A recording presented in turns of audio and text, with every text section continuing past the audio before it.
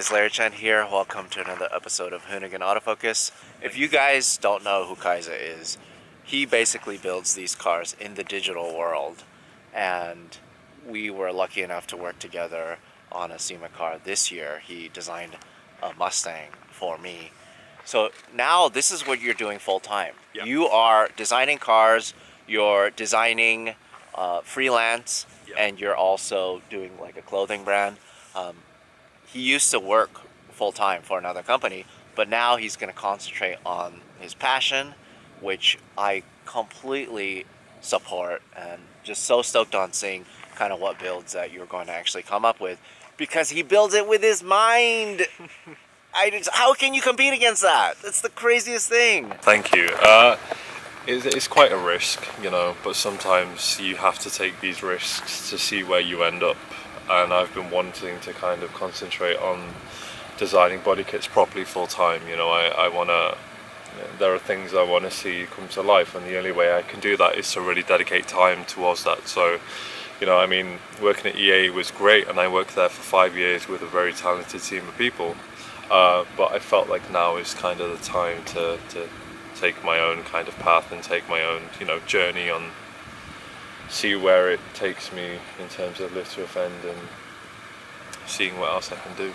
All right, cool. Well, congrats to you, and thank you, let's talk to the builders of this beautiful, beautiful car. All right, so let's check out this build. This one, top 3 SEMA Young Guns Battle of the Builders. What's up, guys? What's up? Ross Gredis, owner of Rebellion Forge Racing. Kyle Ray, other owner of Rebellion Forge Racing. Well, thank you guys so much for bringing this beast out for us to shoot, and also for us to enjoy. Yeah. This. Just on the way up here, he started it, and wow, the crispness, yeah, the sound.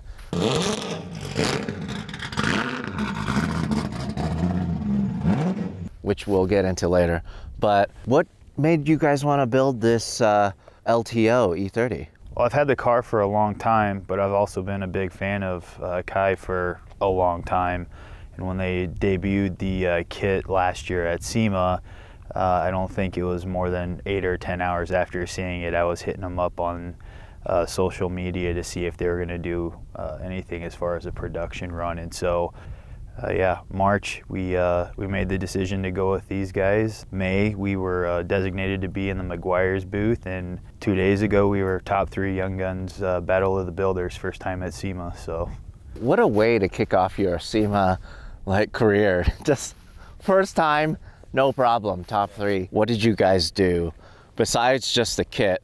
So pretty much everything except the pillars were modified in one way or another. Starting with the fenders and the quarter panels, they were both chopped to bring the arches higher for the tires to fit. The doors were shaved to get rid of the body moldings. The hood was obviously cut open to let all the heat out from the 8-to-1 exhaust, and the roof we just chopped straight off and replaced with a hand-laid carbon fiber piece that we laid up in our shop. So is this wider than the other LTO cars? It is. They could probably correct me if I'm wrong, but I believe the rear is actually about 1.5 inches to 1.75 inches wider than the original kit. So that makes the rear of the E30 about 8 inches wider than stock in the back, and then 6 inches wider than stock in the front. Yeah. So it definitely widens the track width for sure. So what about this rear diffuser? Did you guys make that? We did.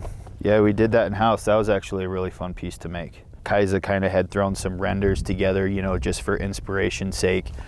And we did our best to try to bring some of his crazy ideas to reality. So he always kind of has that futuristic sci-fi theme. So, you know, you have a diffuser, but rather than your staple strakes that are just straight down, we decided to do a little kick out and make it a little more aggressive.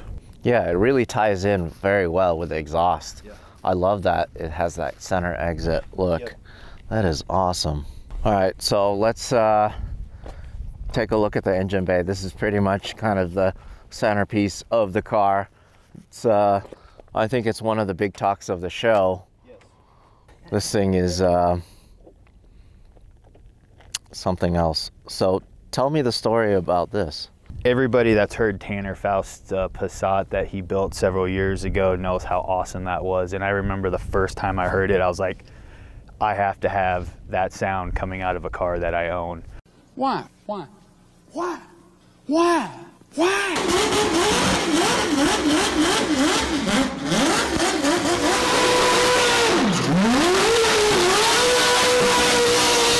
And so it had been kind of a concept, something I had thought about for a long time. And then, I don't know, last summer I was like, you know what, we're gonna do it. And so we started putting this together, and it's super cool, sounds gnarly.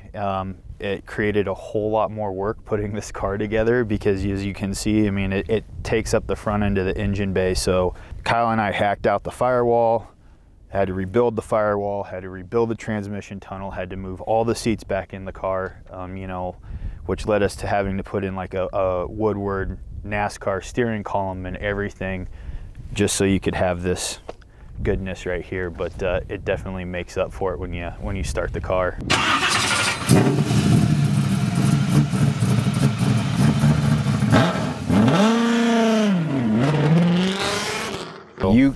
You welded this in-house? Yeah. Yes, we did all this in-house. Everything that you see on the car was done in-house. About the only thing that I'd say we outsourced, just due to the time constraint with SEMA, was the assembly of the motor. But I mean, all the suspension, all the fabrication, the composite work, the body work, the paint, everything we did in-house. That was kind of the fun challenge with the build was, you know, LS swaps are common. I mean, you can't throw a rock without about hitting one, but it was like, what happens if we do an LS swap that doesn't sound like an LS swap? And I mean, you look on social media, I don't know how many people have asked us if we have a rotary in this thing, because it's just, it sounds so different than your typical American V8.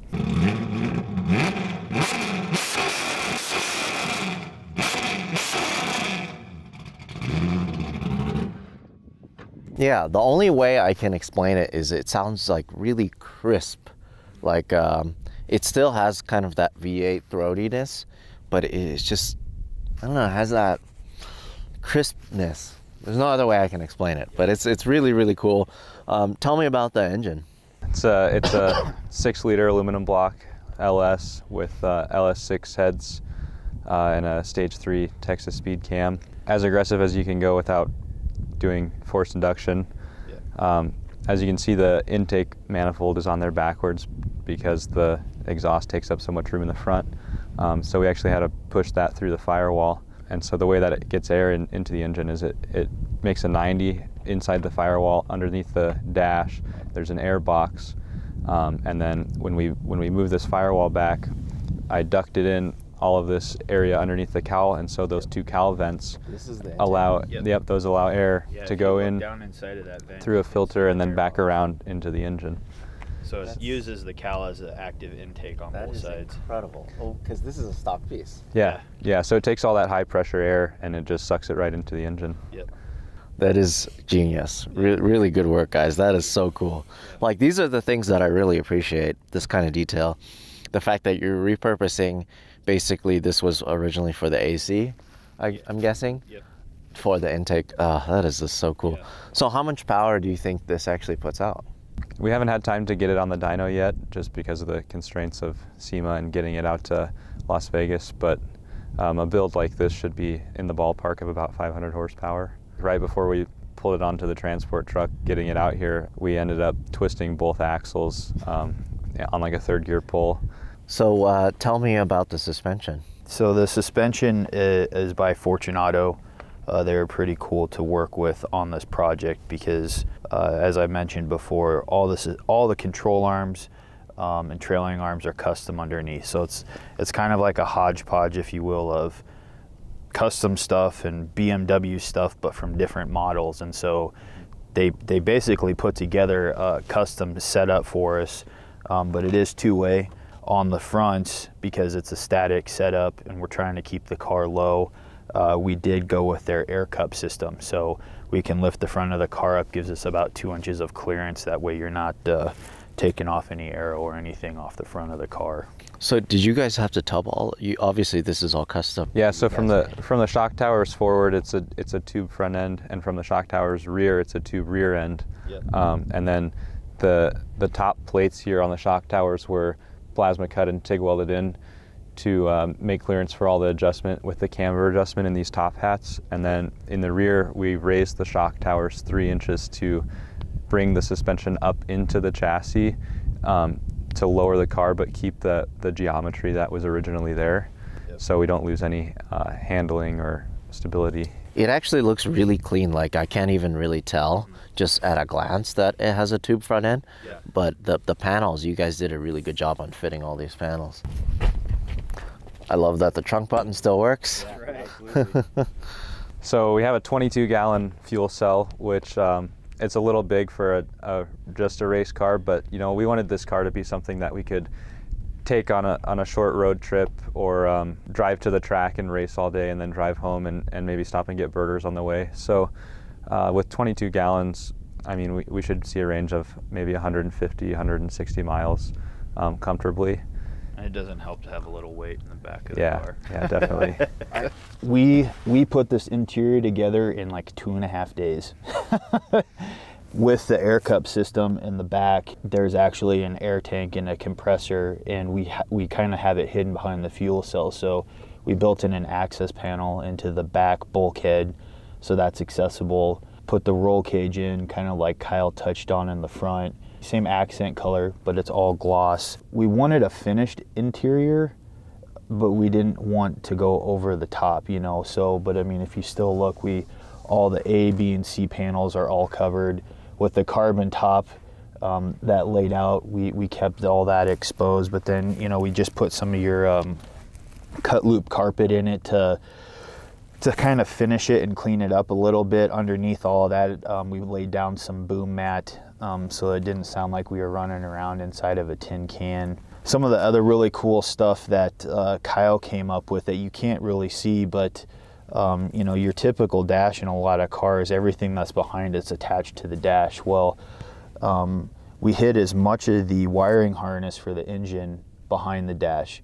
All your coil packs for the engine are behind the dash. Your ECU, your car tech controls, all that stuff is behind the dash.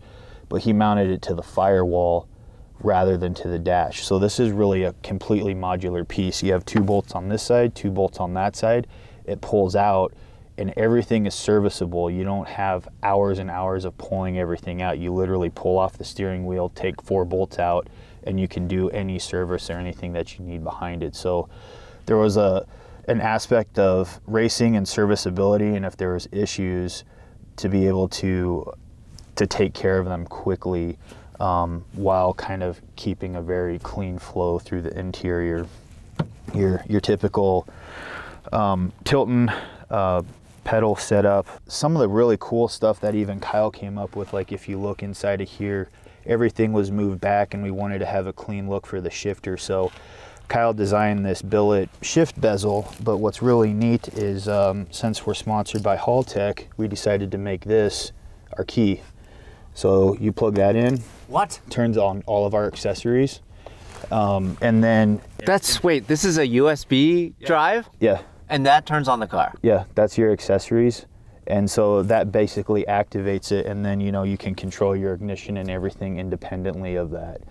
And so he did that, and then we machined this so that our brake bias and everything is right by our shifter, so all that stuff can be done on the fly as well. It's a 350Z, so the CD009 6-speed transmission. That's why the transmission tunnel is so big. Everything had to be refabricated all the way through the center of the car. I mean, they're bulletproof transmissions, but they're not small transmissions, so there's quite a bit of work to get stuffed inside of there.